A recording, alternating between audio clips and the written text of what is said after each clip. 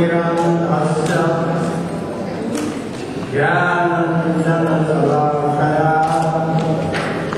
चक्षुरुन्मीलितं येन तस्मै श्रीगुरवे नमः। वाञ्छाकल्पतरुभ्यश्च कृपासिन्धुभ्यैव च पतितानां पावनेभ्यो वैष्णवेभ्यो नमो नमः। नमो महावदन्याय कृष्णप्रेमप्रदायते कृष्णाय कृष्णचैतन्य नाम्ने गौरतिसे नमः। गुरवे गौरचन्द्राय राधिकाय तदालये कृष्णाय कृष्णभक्ताय तदभक्ताय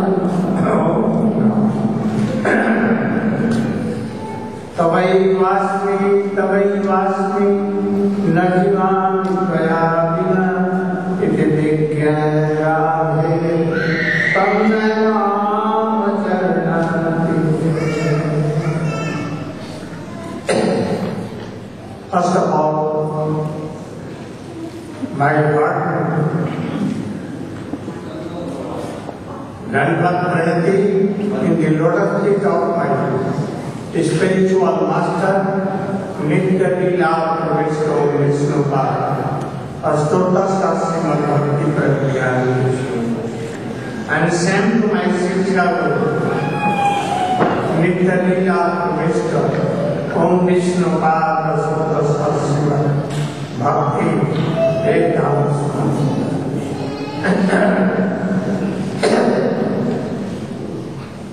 We see in Srimad Bhagavatam what occurred of Ekta. Even a boy of 5 years, how he took darshan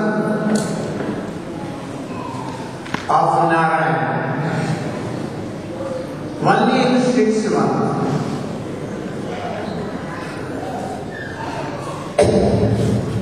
So, Shauki Maharaja, where? Shauki Maharaja?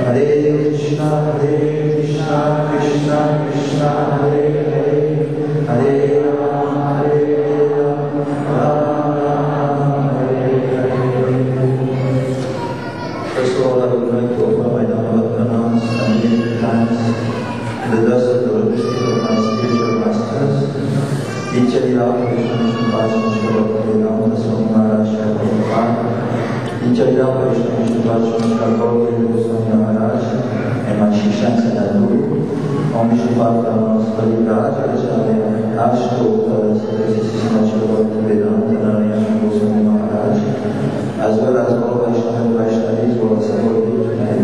He requires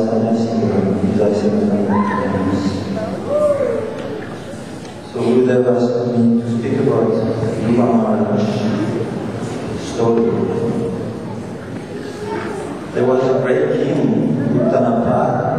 He had 2 wives. One named Sujiti and the other one Sruti.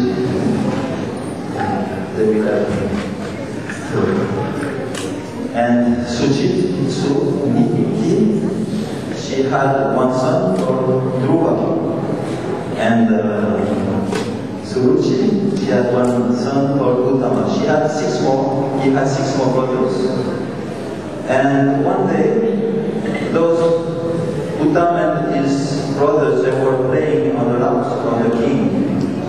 They climbed on the throne, and with love and affection, the king was patting them and giving them so much of this warmth. And when Dhruva Maharaj saw his brothers engaged in such sweet activities with their father, he felt that, oh, I should also climb on my father's lap and also enjoy his association.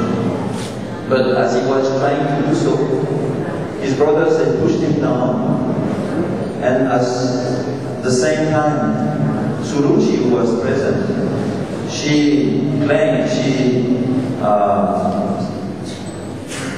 she said, oh, you cannot access your father's throne. You are not my child. Only if you were born from my womb, you could do so. But because you were born from Suniti, which is only a maid servant, so you cannot act like this. So because Dhruva Maharaj was a Kshatriya, his blood became very boiling, and he became very aggrieved. And with his lips curled, he went to see his mother. And he told his mother what happened. So Suniti, she was very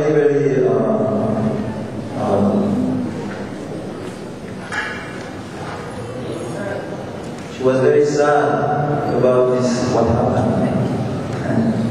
And she tried to console her son.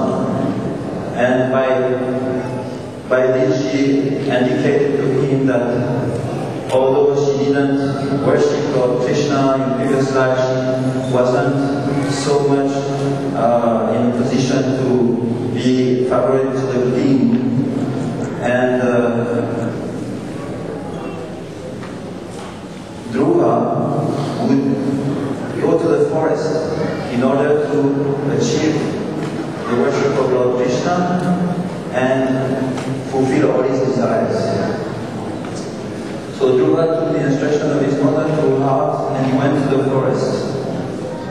He wanted to perform very grave austerities and penances in order to achieve fulfillment of his desires. His desires that was he wanted to have a kingdom greater than his great-grandfather Lord Rama himself. So with full determination he went to the forest, and as he was going, he met Narayan. Narayan, he spoke very sweetly to this boy. He said, "Why are you coming to the forest? What happened? Boys like you, usually they don't get aggrieved by such treatments. You should go back to play with other children. You should not be worried about what happened this morning." So then,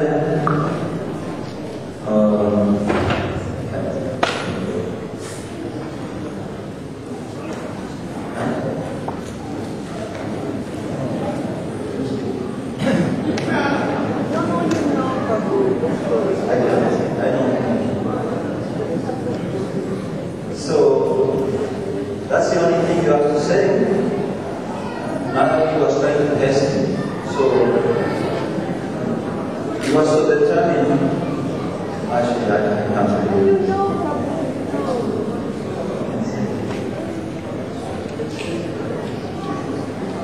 So Narayan saw the determination of Dhruva Maharaj, and he gave him the mantra of his austerities. Dhruva Maharaj went there, and he fasted all night. In the morning he took fast, and he became purified by bathing in Yamuna. And then he started to perform his austerities. He started to sit and only take every 3 days some wild fruits which were there in the forest. Then, after he did this for 1 month, and then the second month, he only was taking dry leaves every 6 days. Then the third month, he was taking only water every 9 days. And then after 3 months, 4 months, he had actually controlled his breathing activities, and he was able to breathe only once every 12 days. Then by performing these very powerful penances, his breathing process was completely controlled, and he could, with his toe, push the earth and make it balance. Just like an elephant who goes on the boat, at every step he makes the boat going from one side to the other. So then,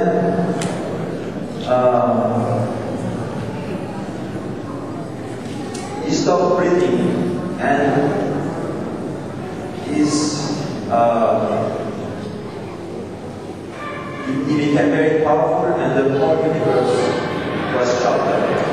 And the demigod couldn't breathe, so they went to speak to Lord Vishnu, and Lord Vishnu reassured them. He said, "Oh, he is my devotee, and you don't have to worry, I will take care of this." So Narayan, in the meanwhile, went to see Lord Vishnu and told him, "Oh, there is one boy, very young, 5 years old. He's always thinking about you. He's making a lot of austerities and penances. Maybe you should give your mercy to him." But Lord Vishnu said, "Oh, I don't give my mercy to non-initiated devotees." But Narayan said, "No, he is my devotee, my disciple, I initiated him." So immediately, upon hearing this, Lord Vishnu embarked on Garuda, and he went to Madhura, and there he gave his darshan to Dhruva Maharaj. Dhruva Maharaj was also completely in his samadhi, and he was seeing already Lord Vishnu in his heart. But then when Lord Vishnu appeared in front of him, his realization of Lord Vishnu in his heart disappeared, so he became disturbed. Then he opened his eyes and he saw Lord Vishnu in front of him. So when he saw Lord Vishnu, he realized that he was looking for pieces of glasses. He wanted to have a kingdom, a great kingdom, in order to assess his Kshatriya position. But when he saw Lord Vishnu, he realized, oh, your lotus feet are like diamond and great jewel. And now that I have taken darshan of these lotus feet, my heart is completely cleansed from any material desires. So then I don't want anything anymore. So this is the teaching in this story, that if we have agama, savatama, if we have desires or no desires or all kinds of desires, we should still worship the Lord with all our heart and soul and take shelter at His lotus feet. And all these desires will disappear definitely from the heart. And at that time, Lord will manifest Himself in the heart. So Dhruva Maharaj achieved his perfection, but because he had desires, his motivation was to get this kingdom. Lord Vishnu granted his desire to fulfill his desires, and he gave him a very great kingdom called PureBhakti, which was created by Vishwakarma. It's called the fourth star, and it is not destroyed at the time of universal dissolution.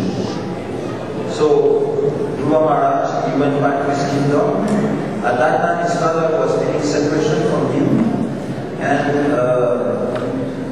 he was lamenting, "I lost my son. He was such a beautiful lotus-like face son, and by my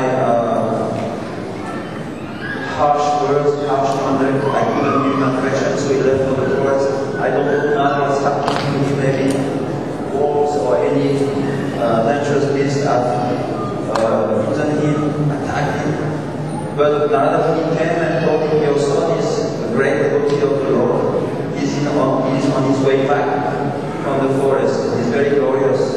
He has achieved the darshan of Lord Vishnu. So you should be happy, don't lament. So Tanapada at that time he made arrangement for the palace and all the neighbors, the capital city of his kingdom to welcome him, and everybody became very happy. Even his stepmother, who spoke to him with so much harsh words, she became her heart melted, and she was also crying when she saw him coming. And in this way, the king felt that every resident of the kingdom loved him so much. So he gave him the position of king after a few times, sometime, and he left himself for the forest to achieve perfection. And Dhruva Maharaj for 40 years he reigned in this kingdom, and after some time he went with his mother to Dhruva for many millions of years.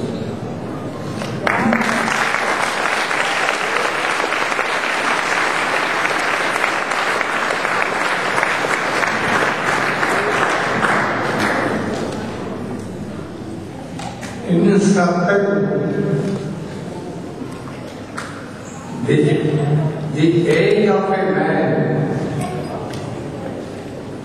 was 1 lakh years.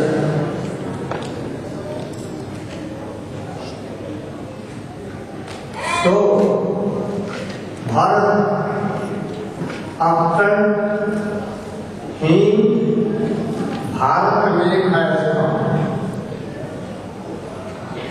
He left this world in his half age, 50 years age, like Malwa, like a stool passing. If you have a big pressure of passing but no way, then what will you do? In your cloth, also anyhow, you will pass and then go.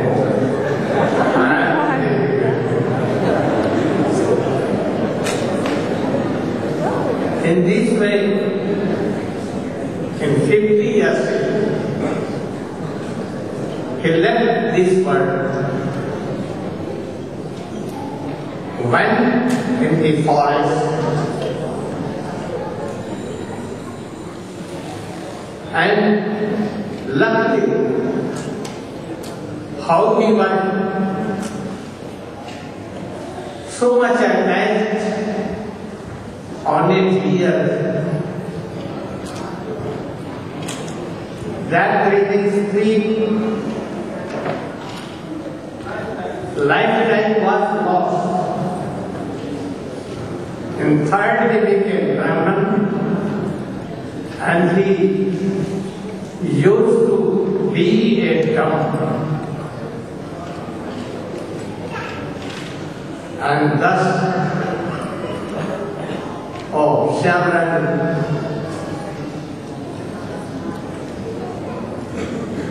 you can come and see.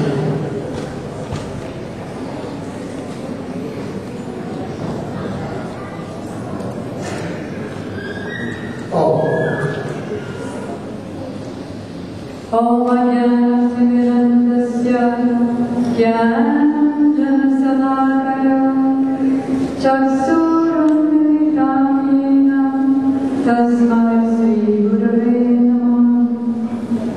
I offer my unlimited obeisances in the dust of the lotus feet of my most worshipful Bhaktivedanta, Nityalila Pravishta Om Vishnupaya, Astoka Sat Shri Srimad, PureBhakti.Tv Swami Prabhupada, and the same unlimited obeisances in the dust of the lotus feet of my most worshipful Shri Gurudev, Om Vishnupai, Astotra Sat Shri Srimad, Srila Bhaktivedanta Narayan Goswami Maharaj, to all of our Guru Varga, and all the sannyasigan, and all the assembled devotees, and all our honored guests.